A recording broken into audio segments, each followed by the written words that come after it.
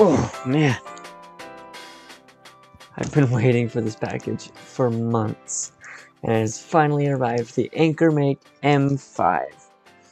In this video, we're going to be taking a look at the initial setup of the machine and what it takes to get it up and running.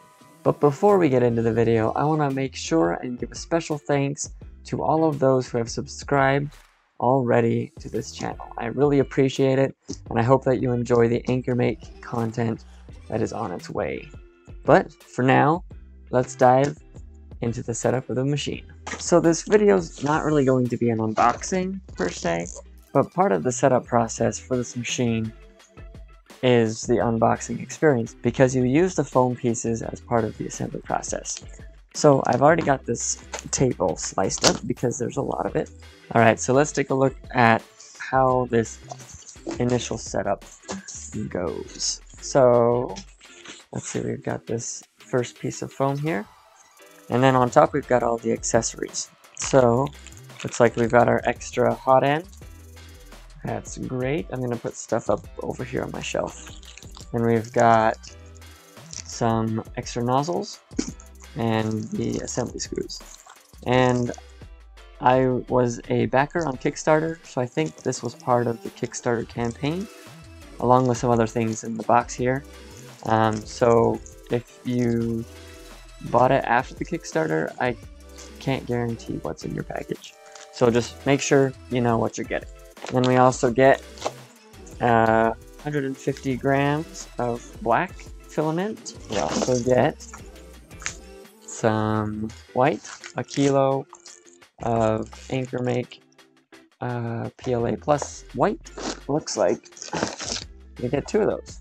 So I think that's another part of the Kickstarter campaign, is those 2 bowls of free filament. We've got our filament holder, and then we've got a toolkit that's got some snippers and an Allen key interchangeable set, and then our quick start guide and our power cable. So with all of that off the first layer, it is time to take off this top layer of foam. But don't toss it aside, because we will be using it. But there we have it. There's the gantry part, I think is what it's called. Like I said in my first video, I am not a 3D printing expert. This is my first 3D printer, but I think this is up and down, it's called the gantry. With this packaging, we need to kind of lay it out properly. So we have this small thin piece that was on top that goes up against the top layer piece, or yeah, and then from there we take this gantry layer and then we set it on top of this first foam piece, just like that. Looks like we've got our 2 magnetic plates. So there's the one that was stuck to it, and then an extra one, also part of the Kickstarter campaign, the spare PEI metal plate. And now let's get into this bottom layer. We have our base. Here's the base of the machine. So we'll set that there. Alright, so now that we've got all the pieces out, we have the gantry here that's in this foam piece, but we need to move it a little bit. Alright, so we'll pull out these cables that are in here, and then we want to lift it out and then just shift it forward 1 section so that this crossbar is 1 segment up. And then make sure it's level on the back piece, or the bottom piece. And then now we're ready for the base plate. But we're going to get our screws ready. So we have the M5 screws, and we need 8 of them. Comes with 9 in the bag, which is great. Alright, so now that we have our base platform here, we have our screws ready, we need our hex key. Now we can begin with our installation of the base platform. We need to pop off this back cover And then now we're ready to feed these cables through. So let's feed that through there, this through the other side, and then we'll hoist the frame onto the posts. So now we just take all the bolts, and then there's 4 points around the posts that we need to insert our screws. So I'll go ahead and do that now. Alright, so now that all of the screws are at least most of the way in, we'll just go around and cinch them up the rest of the way, and that will securely attach the gantry to the base. Awesome. So now that we have the screws installed, now there's just a few cables that we need to attach.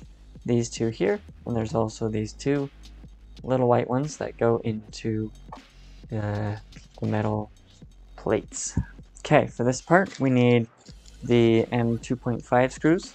First thing we're going to do is we're going to take these white cables and we're just going to plug these in to these slots here on the back of these motors.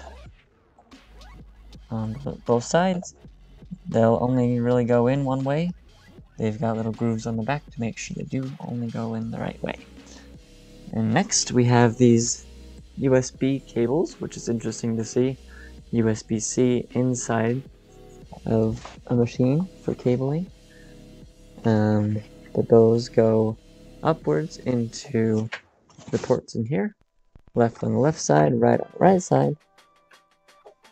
And they just go in until they click. And then this is where we take the screws. We need a smaller bit from our case. So we need the number 2 bit. And then the screws go in this way into the ports, or the little holes on the sides of the USB. Okay, cool. Those are all tight. And now what we need to do with these extra cables is just fit the USB cables in these channels along with the flat ribbon wire. Now, the instructions do say to put it in these extra ones here, but I don't know that I can get them that tight. They're really tight. If I don't want to really kink the cables like that. But there's no moving parts down here, and the cables are really stiff as they are. So I'm pretty sure it's fine to just leave them out like that. I'd rather do that than kink the cable. Cover back, and we'll just slide it into place. And click, click. We're ready to go. Okay, so now we're just gonna tip up the machine. Just literally just tilt it up. And there we go. Let's move some of this foam out of the way. There is the AnkerMake M5, all set up and ready to go. Well, almost. I need to do a few more things first. Alright, one thing we need to do is we need to install the filament holder, and that goes over here on the side. So for that we need the M4 screws, and we need 4 of them. And then there's just 4 holes here in the back. There's 4 up top and 4 down low, depending on where you want to put it. I'm going to put mine up here at the top. Now in the instructions, it doesn't necessarily show this horizontal configuration on the top, but there's literally nothing that I can see being an issue with it up here, because they have it as a horizontal option down here and a vertical option up here, but not horizontal here. But yeah, I don't see any reason why this wouldn't work. So we're gonna go with it, and we'll hope it doesn't cause any issues. And there we go. Now we need the power cable. I like to plug into the machine first, and then we'll go into the wall. Alright, let's turn it on for the first time. Here we go. There's a switch on the back by the plug. Here we go. So we got the screen here. Oh, let's peel this plastic. Nice. Set that aside. It'll do its startup. And it'll be really loud. And the fans will crank all the way up. And now, when yours comes, it may ask you for a firmware update. To do that, you'll just need to connect to the Wi-Fi with your phone and the AnkerMake app. And then you can set up the Wi-Fi on here. And then it will download the update as it needs to. From there, you should be ready to go. Let's move this guy up a little bit. So let's see, control, move, right there. Okay, so let's go up in big increments, and we want Z up. Yep. Before moving an axis, you need to perform a homing. Okay, let's perform a homing. So it'll make sure all the motors are in the right spots.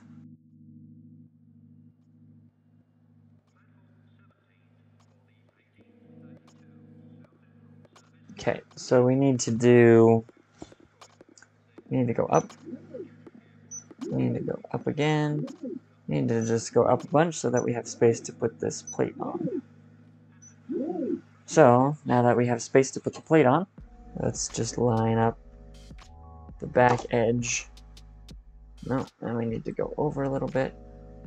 Line up the back edge. Okay, there we go. Oh yeah, beautiful. Okay, now let's go home on this again. Just because we changed the level with the plate, so it'll be thicker now. And let's do a Z homing too. Yes, that's the one that I really needed to do.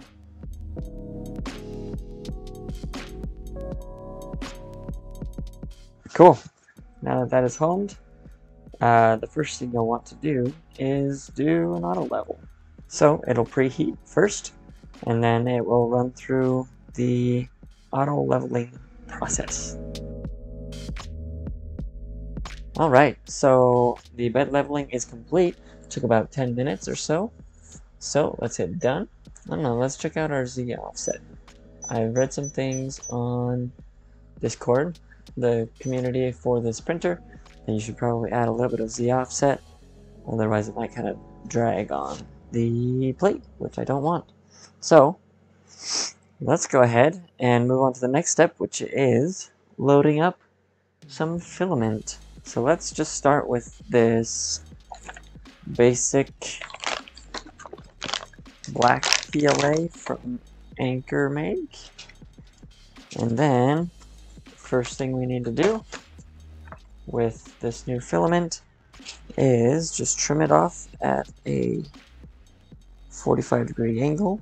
And then we'll take this, make sure that the spool is going outwards so that it has a nice, smooth, and shallow reaching of the hole. Otherwise, if it's like this, then it'll be coming down like this, and it'll be twisting because it goes against the natural roll. So just make sure that it's this way. And then what we need to do is just push this through. Just push this through, there we go. Once it gets past the little measurement thing in here, we'll get this all the way through the pipe. I think I see it about right there. And then once it stops, there it stopped. Now we need to push the button here. And then just keep pushing a little bit more until it stops again. So like that. There we go. Now, what we're gonna do is we're gonna move this up again.